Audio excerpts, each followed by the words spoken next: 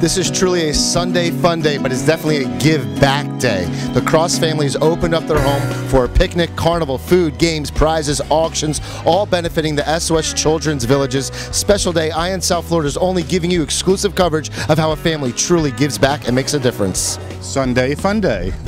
No, Sunday fun day is a great theme. I mean, everyone's just laughing, smiling. So many people are just learning more and more about the village. I heard people already volunteering to go to the actual villages right now. So these events is what just spreads the awareness. Correct. And you know, the village is in Coconut Creek. It's what, a half hour from here, but still a lot of people don't know about it. So that's why we have to get the word out about this amazing place that takes in children and gives them a home and gives them love and helps them go into college and be successes in life. So there's nothing more important than that, helping our youth. It takes a village to do the work that we do, and it's so important that our children know that they come from these difficult backgrounds, but they know that there are opportunities that await them, there are people that are there to encourage them and support them and make sure that they will have productive lives, and we're so grateful for that. We have 13 homes. We house roughly about 6, we can house up to 6 kids per home, so you know, somewhere in the 70 to 75 range, and we're usually pretty close to that.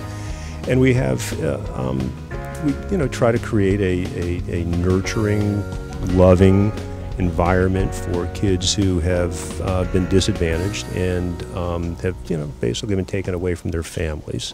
The other thing we do is we promote education. We have a 100%, believe it or not, a 100% high school graduation rate for the kids in our facilities. Made you both just fall in love with SOS, and because it's almost over a decade you've both been giving back. Well, yeah, family's everything, and not only do they make a safe and comfortable and loving home for these kids and teach them about what family is about, but more importantly, they find siblings that have been separated from each other, and they bring the siblings back together. yes, so very often it's the first time a lot of them are in a safe place with their brothers and sisters.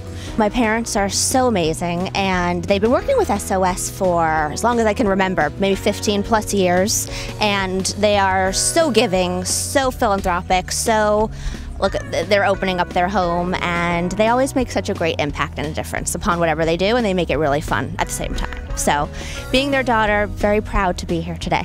It is a special day. It's a beautiful day, and thank you to Cindi and her husband Stu, and it's just great to have the kids come out and be able to experience this. It's good to have our people come out. We have a lot of vendors out here. We got great food, and we're just happy to be here. If you'd like to volunteer, you can sign up and welcome people out of the village to all kinds of mentoring, tutoring, volunteering, playing with the kids, whatever you feel like you want to do.